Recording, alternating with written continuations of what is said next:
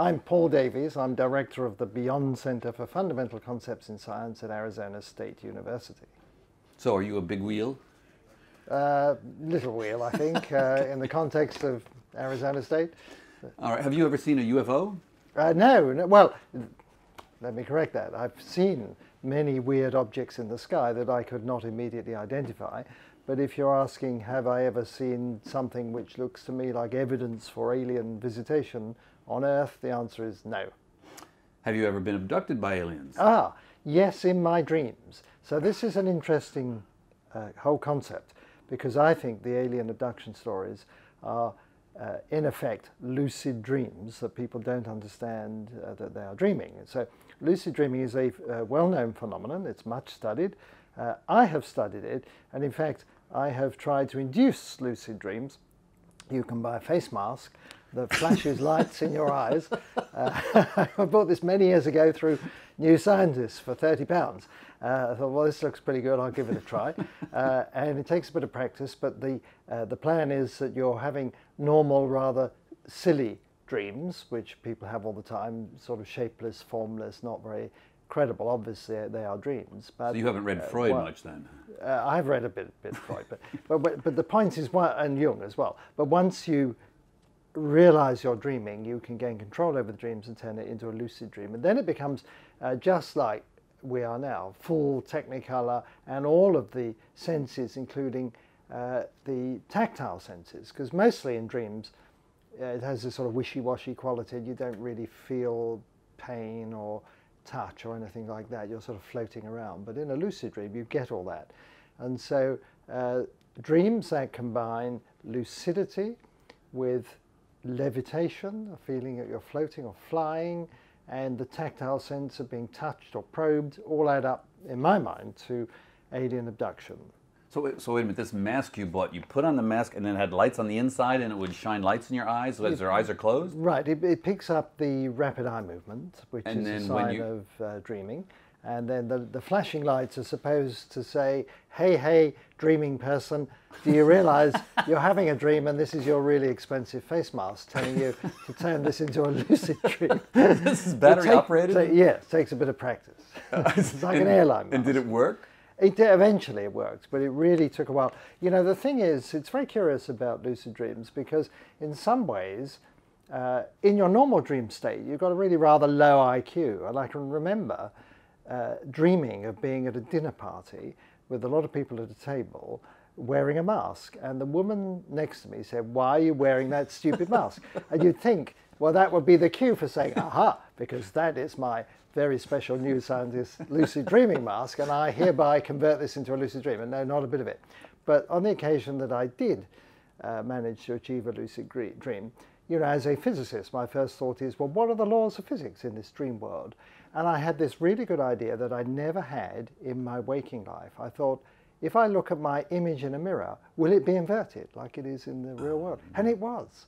So that was a wonderful idea for an experiment that occurred to me in the dream. Next time I'm going to do the Galileo experiment. I see. Okay, so are we alone? Right, well, are we alone? So the short answer to that is we don't know. And I'll tell you the reason why that question cannot be answered in our present state of ignorance. There's something called the Drake equation, which sets out all of the things that we need to know before we can answer the question, are we alone in the universe? And one term in that equation dominates all the others. It's the term that represents the probability that if you have an Earth-like planet, a suitable abode for life, then life will pop up on that planet. That is, it's the probability of the transition from non-living to living matter. Now, if we knew how that happened, if we knew the mechanism, we could have a go at estimating the odds. Very big error bars, but nevertheless we could try it. But you can't estimate the odds of an unknown process. And at present, we don't know what that process was. So we can say nothing about whether it's very likely or exceedingly unlikely. And it's easy to cook up scenarios where it could be either. We could imagine that there is some sort of deep principle of organization in the universe driving matter towards greater complexity, and life is one such state of complexity, and that this will happen wherever you have favorable conditions. We can imagine such a principle. We haven't found it, but we could imagine it.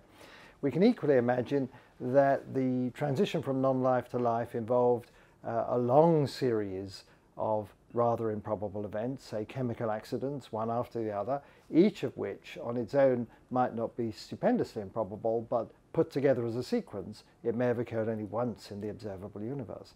And so the only way we're ever going to find out, are we alone in the universe, is to go look. I think we're not going to figure it out on theoretical grounds.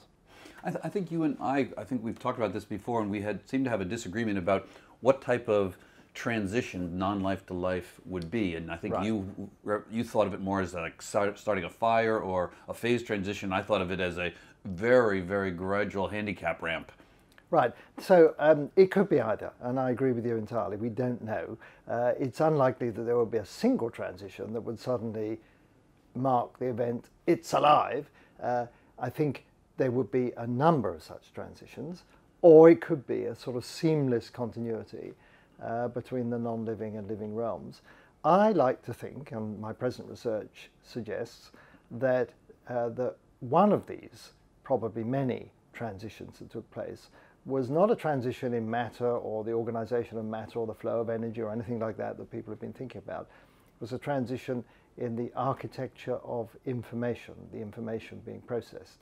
Because when we characterize a living thing, we always use informational language. If you talk to a biologist, what is life? You'll be given a narrative in terms of things like codes and transcription and translation and signals and all that sort of information speak. Talk to a chemist or a physicist, what is life, and you'll be given a description in terms of entropy and energy and chemical affinities and thermodynamics. So we've got these two parallel narratives of life, and somehow we have to join them together. And I think that the key to understanding how life began is really in the way that from some sort of complex network of chemical reactions, the way that the information was flowing around and stored in the system transformed to a distinctive type of pattern or motif. And what we're doing at Arizona State University is we're studying the informational patterns in known living systems, looking at things like gene regulatory networks. We've been looking at the cell cycle of yeast, but we're also looking at the regulatory network that controls the development of the sea urchin and one or two others. And what we are finding is that the pattern of information flowing around these systems is very different from random. So we're thinking that there's a parallel story. We have the origin of life. We can think of that as a sort of chemical climbing Mount Improbable, as Richard Dawkins will put it, that you have to get the right stuff, and bit by bit, through some sort of process of accident or evolution or natural selection or some combination of things, we go up and up and up this mountain of complexity. But alongside that mountain of material complexity, there is also a mountain of informational complexity. And that's the one we're studying. It's been completely neglected so far. All right, and so let's see, so are you alone in the universe? Well, sometimes when I become solipsistic, I feel, well, I am alone in the universe, because, of course, in that deep philosophical sense, there's no way I can tell whether you, who on the face of it seem like a sentient being by analogy with me, I cannot know that you really are sentient, that there really is a conscious Charlie Lineweaver inside there, and that you're not some cleverly programmed automaton that is just sort of mouthing things that sound fairly convincing. And you can extend that to the whole universe. If we live in a simulated universe, then I assume that all of the people around me are actually simulated beings. Now, you mentioned this idea the other day that you thought that it's very likely that we could be in a simulation. Could you justify that a bit? Yeah, it's very easy to come up with that conclusion if you just look at the raw statistics. So the way I see it is this, that we physicists are always hampered by money. The budget's never big enough to do the sort of thing we want. And so think of the biggest physics experiment that you can imagine, and that is make another universe. That would need a really, really big budget. But if instead I said, well, simulate another universe, and you need only simulate enough of that universe that one conscious being in this universe is aware of their immediate surroundings. So maybe that's me here now, and I see this room and a few things outside. The rest of it we don't need to bother with till I walk out of the hotel. And so the point is that simulated worlds are much cheaper than real worlds. And so if there is a way of creating real and simulated worlds, the simulated ones are going to proliferate because they're so much easier to make. And so if anybody is into making worlds, they're going to be making lots and lots and lots of simulations and very few of the real thing.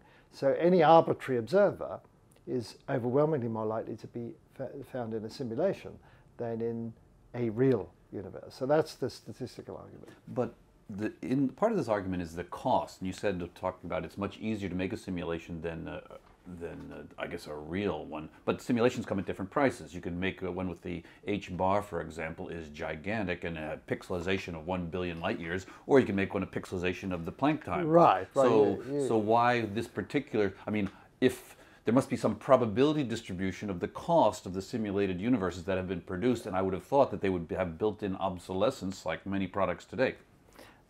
You're probably right. I'm sure it's going to be more expensive to make a really, really good, fine-grained, detailed universe. But how do I know I'm living in such a thing? Because I can write down equations with H-bar, and I know the laws of physics, and I know some clever people go and test all these things at the microscopic level. But I've never done that. It's good enough for me to get by, just to have this sort of rough and ready experience that we're having now, and a few other things tacked on. So really I accept only as an act of faith that if I were to dig deep enough, I would uncover all of those regularities that you're talking about. So you really think that it's possible that we could be in a simulation right now? Absolutely possible, certainly possible.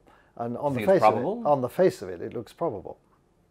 Okay, and who made the simulation? Who's the simulator? Ah, interesting. What is the simulating system? Because I'm sure it's not a being or a person or anything remotely like us. It's a system. Well, the problem is that we can't say anything about it any more than a computer image in my computer can say anything about the plug in the wall that's keeping the computer running. So it's very, very hard for us to know what is the nature of the simulating system, except that it had to come first? The point is, whatever it is that's doing it has made a decision to do it, and you have to ask, well, why would you do that? Is this just a bit of fun? Is this curiosity, empathy?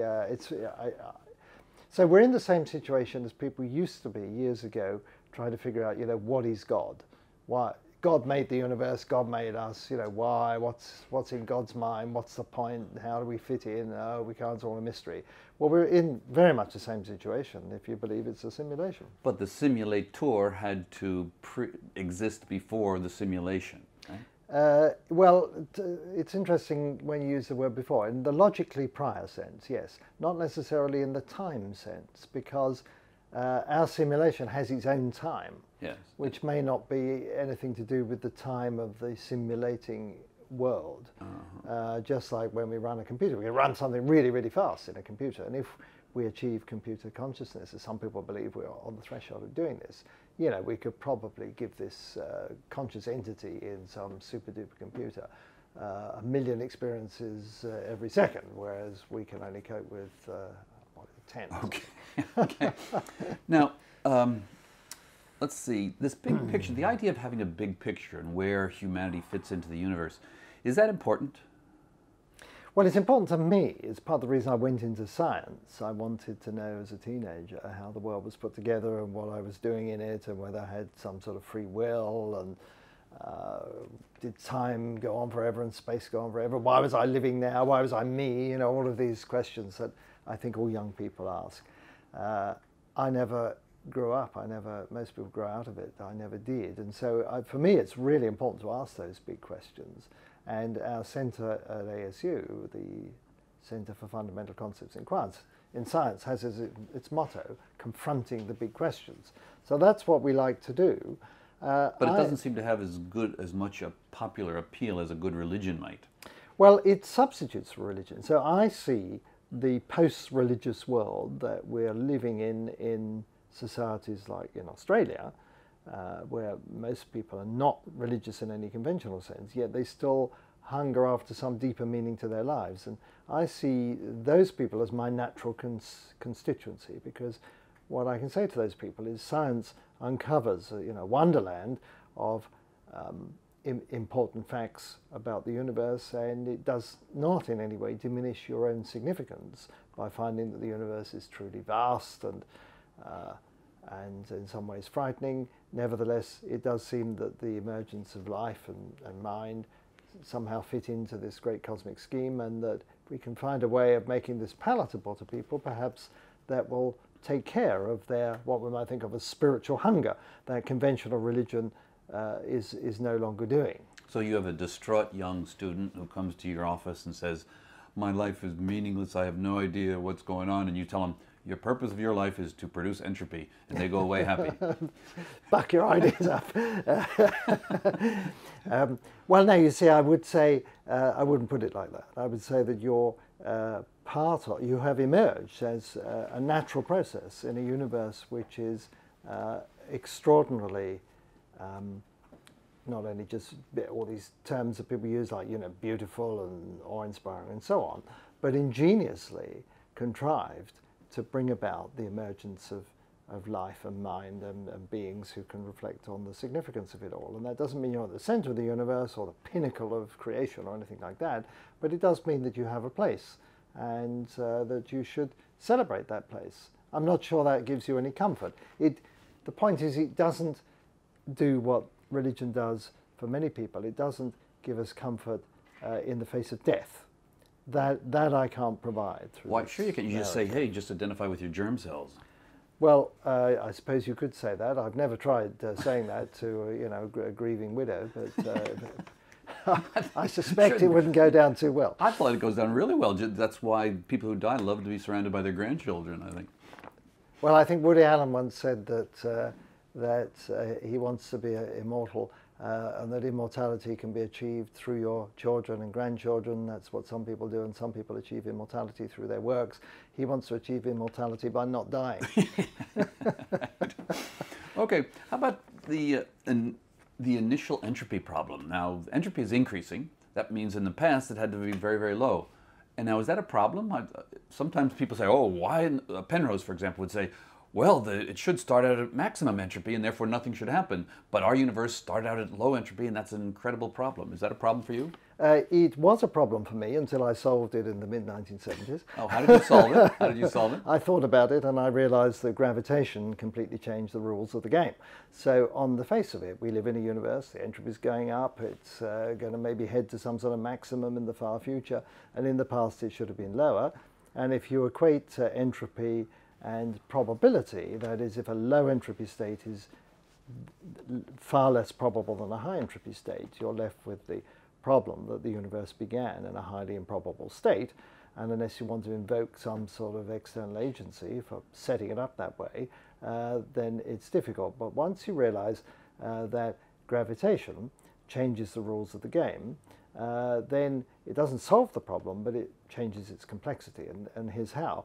That we know as the universe expands, the matter and radiation that are in the universe excuse me, can be pulled out of equilibrium as a result of that expanding universe. And so there's an entropy gap that opens up, and we're living off that entropy gap. And there are other mechanisms as well to introduce an entropy gap. For example, the material that is coughed out of the Big Bang was relatively smoothly distributed, and as it clumped together to form galaxies and stars, that led to temperature gradients, and we're living off one such from the sun.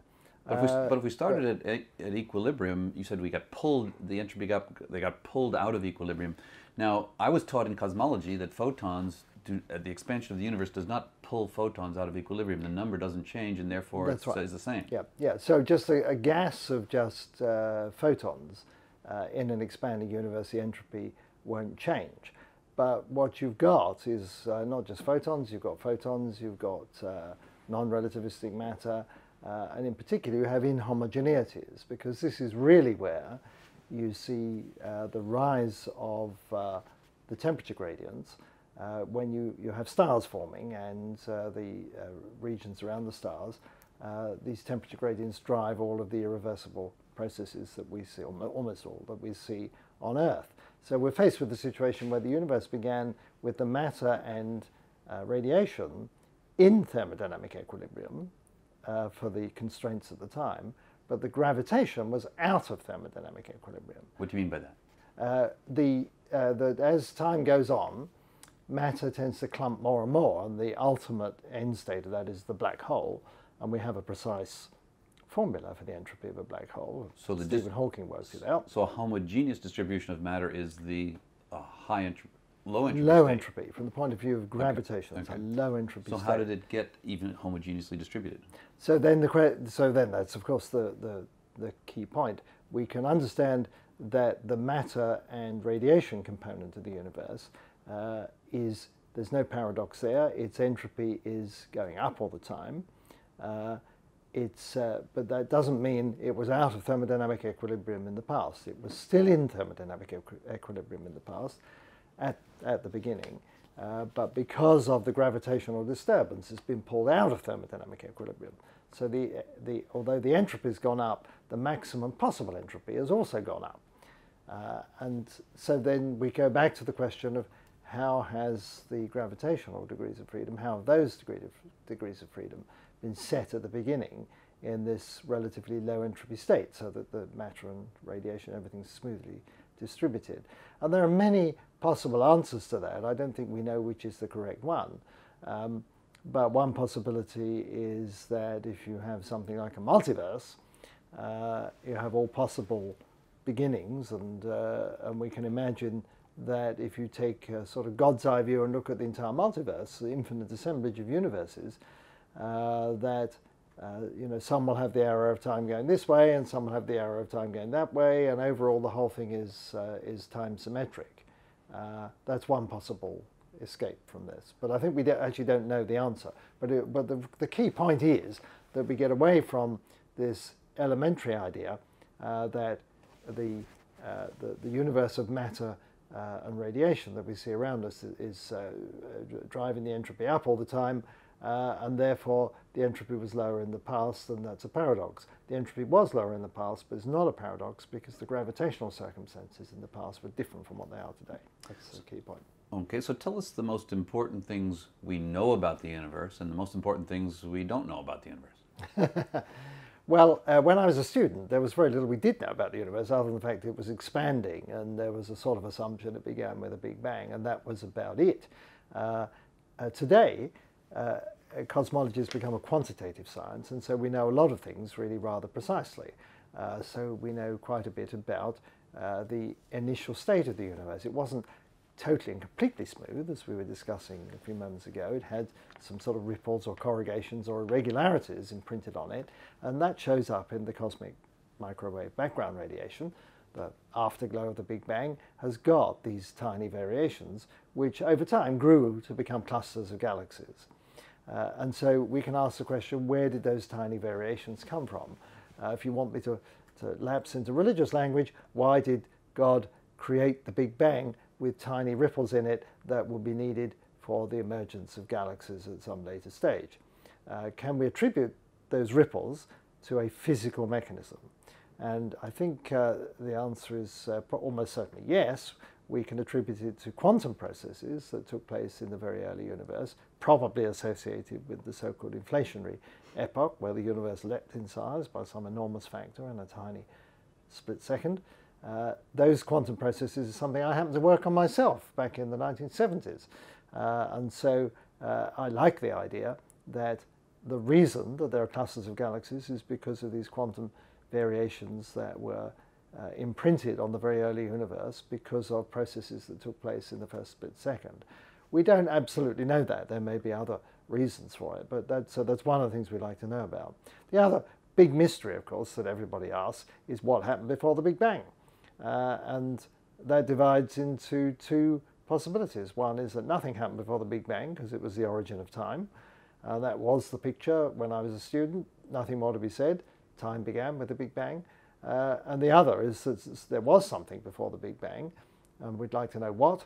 And so in the multiverse picture I was just talking about, there is a sort of everlasting superstructure within which universes like ours pop up like bubbles, scattered throughout space and time for all eternity. And so it's a very popular view, but we absolutely don't know in our present state of observational knowledge whether the Big Bang was the ultimate origin of all physical things or just the beginning of a sort of localized bubble that we call the universe, but is really only a tiny fragment of a much bigger system. So give me the short version, the most important things we know and important things we don't know. Right. We know the universe is expanding. We know it began with a Big Bang. We know it's got ripples imprinted on it that give rise to clusters of galaxies. We don't know how it's going to end. We can sort of extrapolate and guess how it might end. We don't know what happened before the Big Bang. And we don't quite know why it's got the properties it does, in particular 3 dimensions of space and 1 of time. Okay, and you look like you're made out of matter. How come? So matter is not a problem. So baryogenesis, when did that yes. happen and why did it happen and did it necessarily happen? It's interesting that Darwin said there's no point in speculating about the origin of life, one might as well speculate about the origin of matter. But I think we can explain where matter comes from. Where we can make matter in the lab. I think a lot of people are surprised to hear that. We can just go and do it. But we make equal quantities of matter and antimatter. Well, that's the point. And so it always comes with its mirror image, the antimatter, in equal and opposite quantities. And if you put the two together, they disappear again. So it's a reversible process. So something has broken that symmetry between the matter and the antimatter. When the Big Bang coughed out stuff, it was a lot of matter, a lot of antimatter, but just a tiny excess of the matter. When did that happen? Well, the current thinking is that this happened probably at about just after the end of inflation, about 10 to the minus 30 something seconds after the Big Bang, when the strong nuclear force and the weak and electromagnetic forces were merged in identity and had comparable strength. And that seems to provide a theoretical framework, at least, for breaking the symmetry between matter and antimatter, or, if you like, enabling a particle of matter to turn into a particle of antimatter, or vice versa. That was the epoch at which really the excess of matter got locked in. Why is that epoch favored over, for example, the Planck scale, when gravity is separated from the other 3 forces? You could certainly do it at the Planck scale. I don't think there's any doubt about that. But if you want to play the inflationary game, which a lot of people do, then that comes after the Planck scale. That comes several orders of magnitude in time later than the Planck time. And so if you get your, tidy excess of matter over antimatter prior to that and then inflate it all away, you still have an empty universe. So you really want to play the matter game after the end of inflation. Inflation, in effect, because the universe balloons in size by such an enormous factor, in effect empties it out. You end up with nothing. It's just empty space. And so you've got to make the matter after that. But some people put inflation at the Planck scale.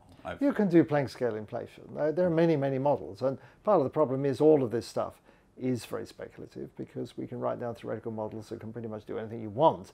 And it's hard to get much of a handle on it, because everything that we see really that has clues to that epoch comes from much later. It comes from the cosmic background heat radiation, which is in effect coming from about 380,000 years after the Big Bang, so much, much later. It just carries an imprint, a fossil, if you like, of what occurred at that much earlier epoch.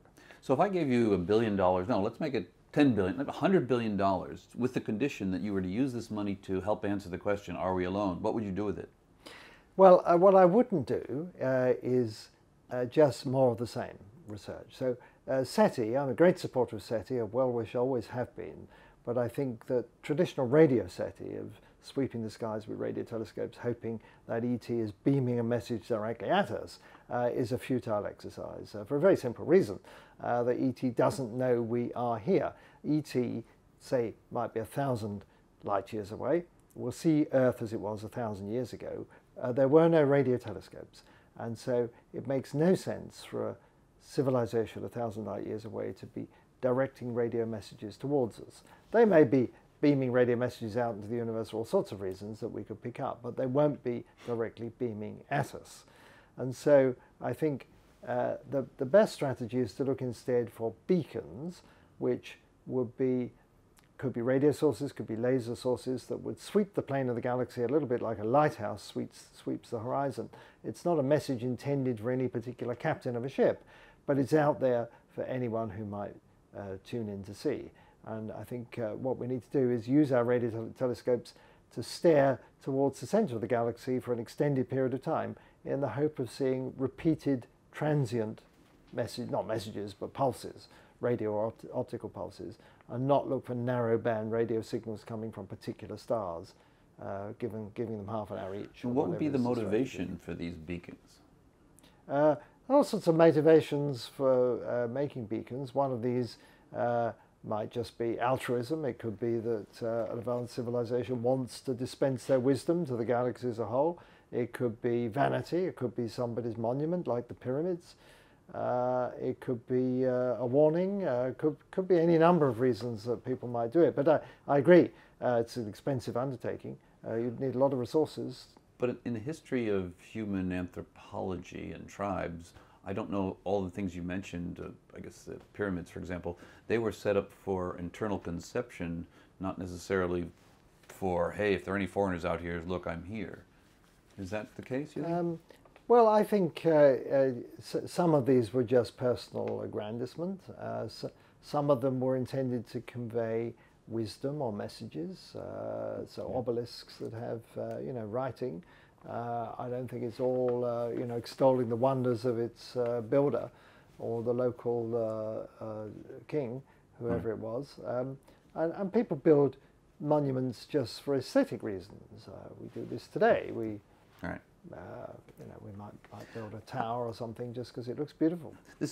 We're talking in general about the big picture, and you mentioned as a youth you were asking questions of where do I fit in, and how does knowing more about the big picture help you be a better person or change your life? Well, I'm not sure it helps me be a better person in the ethical sense. I don't think, I help more old ladies across the road because I'm concerned about the big picture. But for me, first of all, I think we're very privileged. I belong to a very, very small group of people who society is prepared to pay to sit around and think. When I was planning my career in my mid-teens and discussed it with my father, who was completely baffled, and an enduring comment is he said, well, nobody will pay you to sit and think. Well, by and large, that's true. Jobs where you are paid to sit and think are pretty rare, but my job is one of them.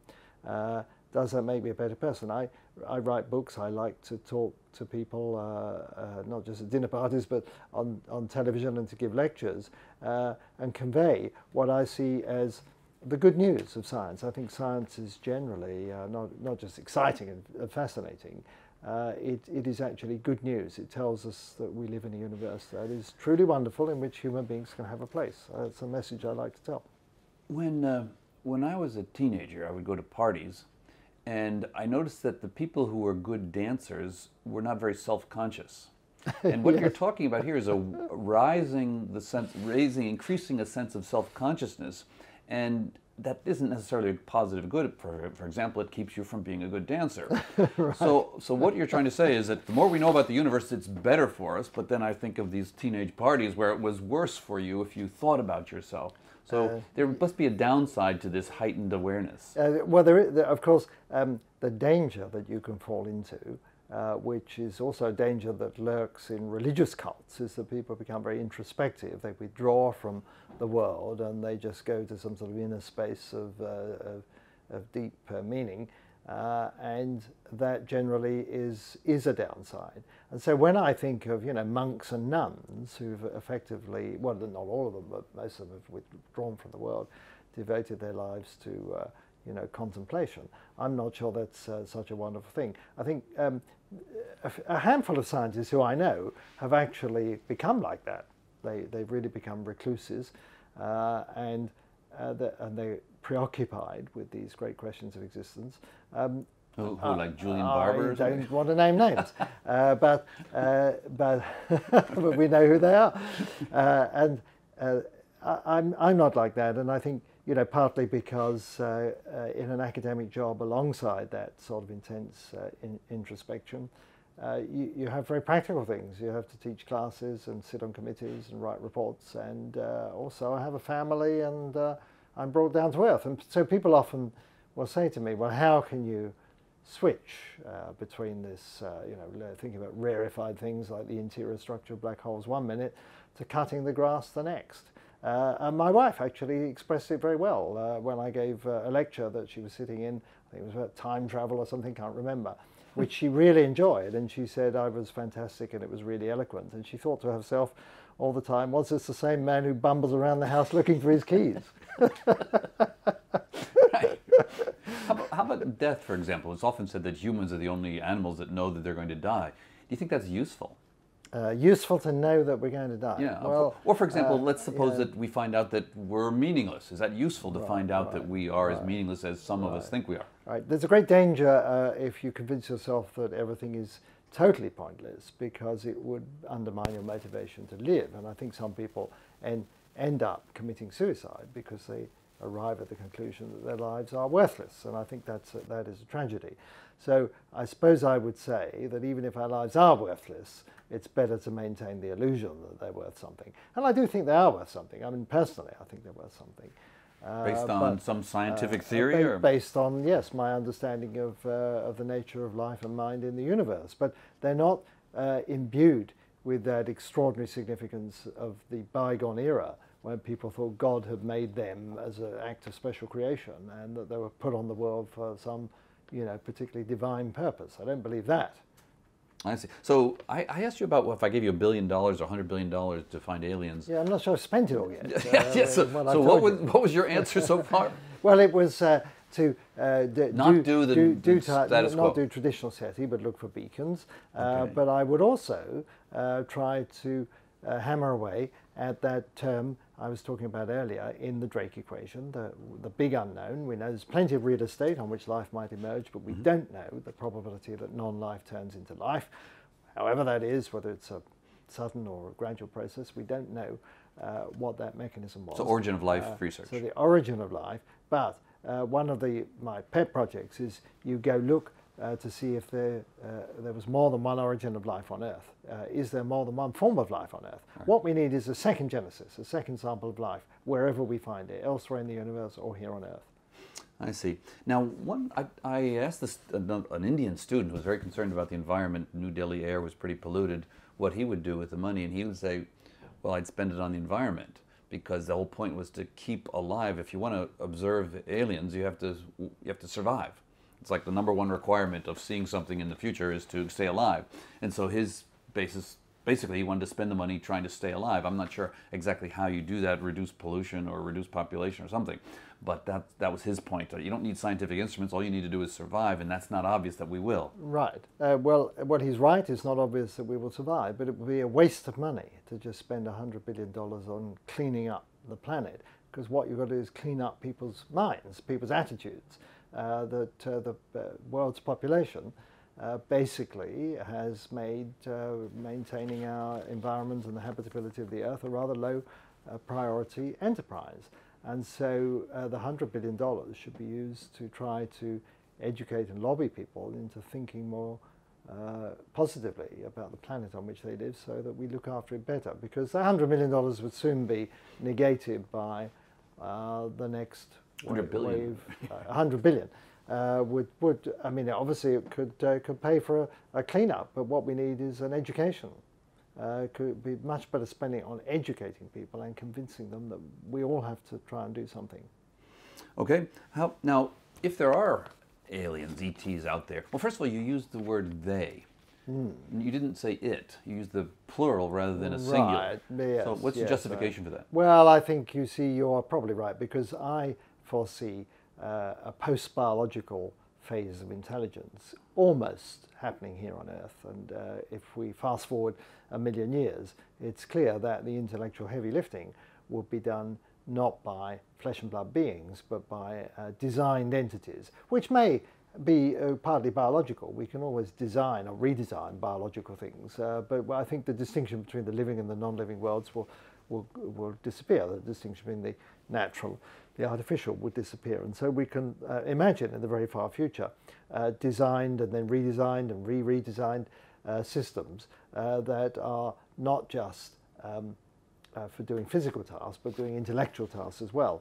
And because you can network these systems, just like we network computers today, it's not clear that individual identity is going to retain much of a meaning. So we'll have some vast intellectual system that processes information, takes in data, comes up with great thoughts, delivers wisdom, and it will be a thing. It probably isn't going to be them. So maybe we should be using the pronoun it rather than they. Yes, I think probably. But the vast majority of people I talk to about aliens, they're always talking about they. Yeah, they, too much Hollywood, I think. Okay. All right. Now, could you, let's see, will we recognize the aliens if they are there? Will we recognize it or they or them? Yeah, I've thought about this. How would we know it if we saw it? Because it's all of the things that we think of in terms of intelligent agents or their products are based on our own experience. And so it's very tempting to just sort of extrapolate that, right, so if there were an alien probe in the system, it would be a great chunk of metal with flashing lights or something, bits sticking out of it. Or if it was a computer, it would be something sort of humming and screens with printout and so on. Well, of course, it's all very naive. We really don't know what a system that has been designed for 1 million generations might actually look like, how it might function. And it may not be apparent to us at all that what was going on inside was any sort of intellectual activity, because I say intellectual activity because the physical activity side of the future of intelligence in the universe is likely to be more limited. We recognize life at the moment from the physical behavior, and scurry around making nests and so on. I don't think we could expect that from some very far future type of design system. And so it might mean that it's very inconspicuous. In fact, if it's the case that to optimize its intellectual power, it has to go to the quantum realm, what Frank Wilczek calls quintelligence, then it's going to be some sort of refrigerated system that may not have very much inside in terms of numbers of degrees of freedom, because quantum entanglement means you can get stupendous amounts of information processing from a very small amount of stuff.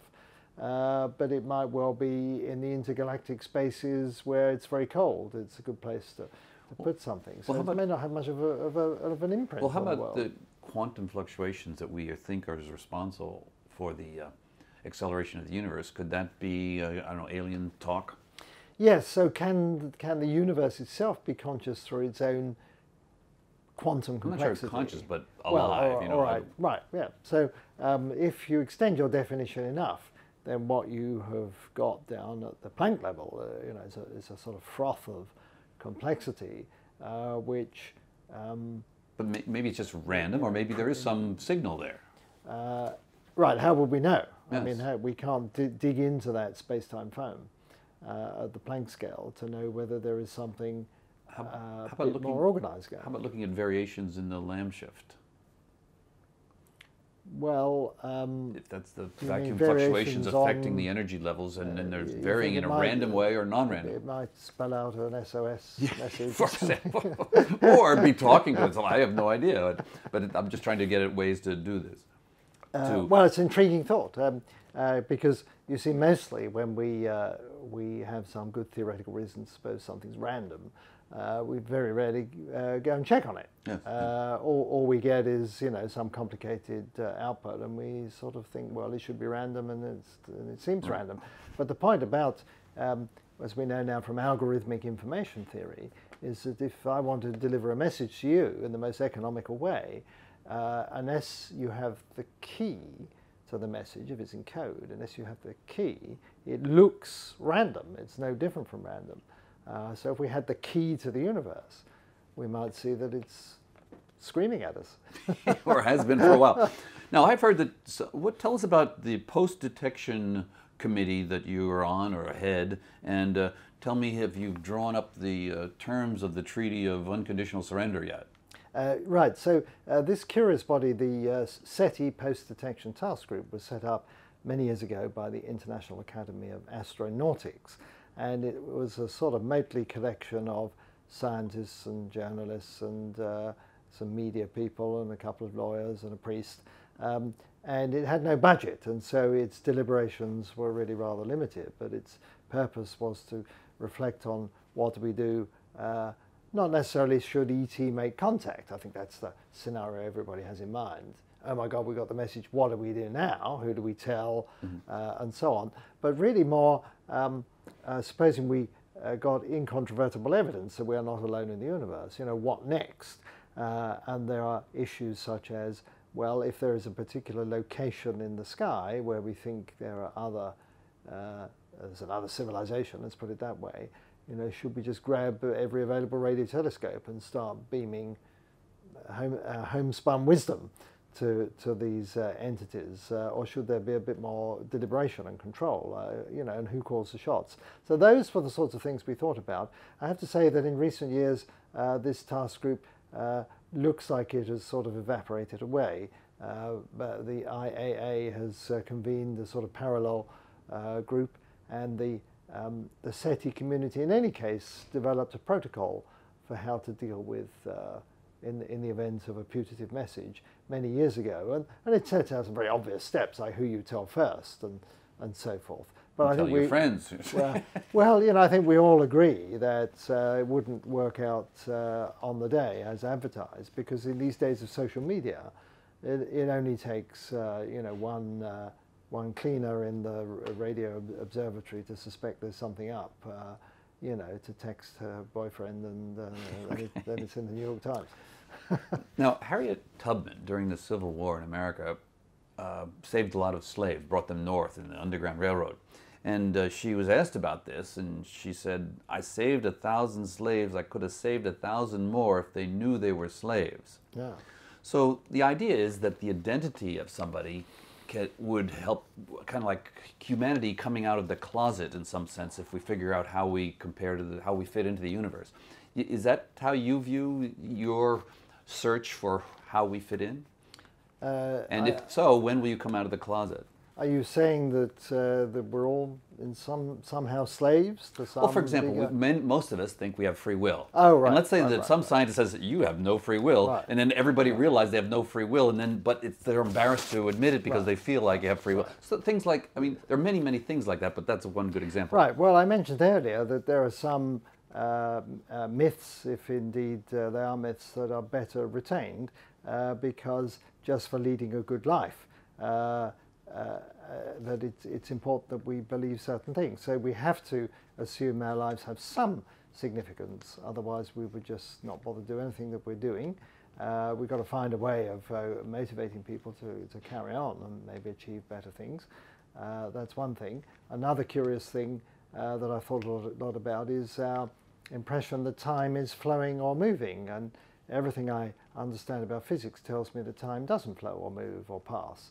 That these popular ideas are simply illusions or confusions, but daily life would be impossible if we didn't proceed on the basis that in some sense time does pass. So I don't think it does, but we behave as if it does.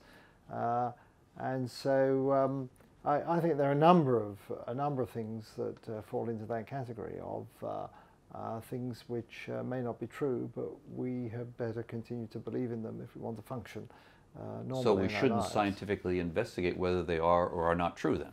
Well, we can. We can investigate it, but we should maintain not believe the our illusion. results.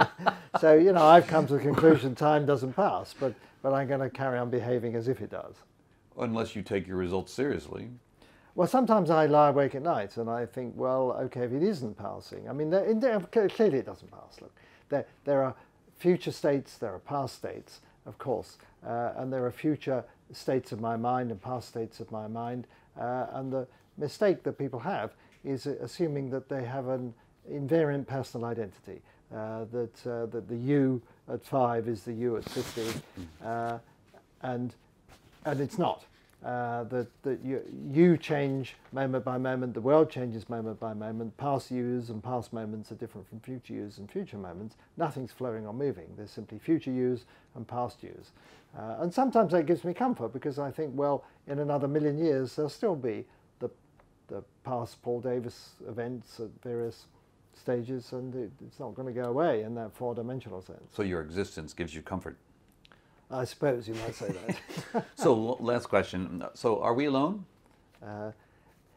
Let me give three answers to that. So as a scientist, Paul Davies, the scientist, sits here and tells you that all of the evidence that I see convinces me that the transition from non-life to life is exceedingly difficult, and therefore the default assumption for me is that yes, we are alone. That's the default assumption. And Paul Davies, the human being, thinks, well, that would be a terrible thing to imagine that we're alone. It depresses me. I'd love to think that the universe is full of interesting life and interesting beings, and so that as a human being, I'd love to think that.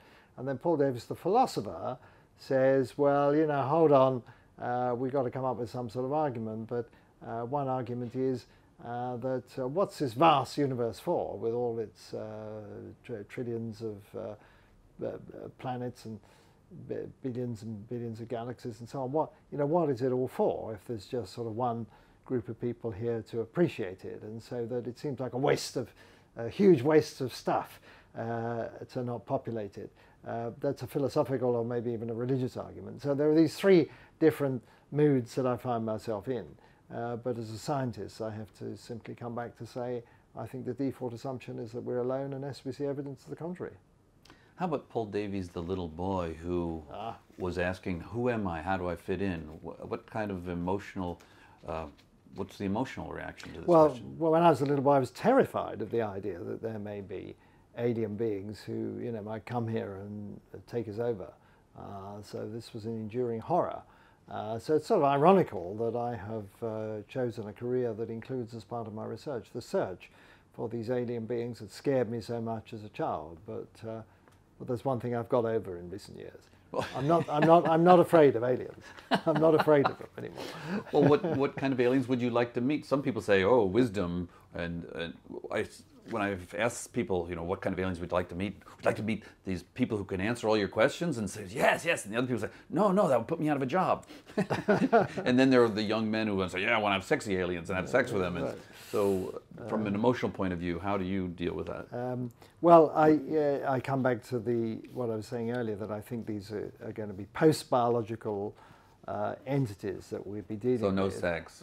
So I don't think so. And wisdom? You want looking for them for wisdom? Well, wisdom would be good, yes. And I think when you come back to the ancient world religions that people have depended upon so much throughout history, and we're now treating what we're talking about as a sort of surrogate for religion, that it's not just been about leading a good life or telling me what's going to happen when I die. It's also been about wisdom, the idea that the old one, or the great one, or the deity is omniscient and knows it all, and is a wise, a good, the God is a wise God.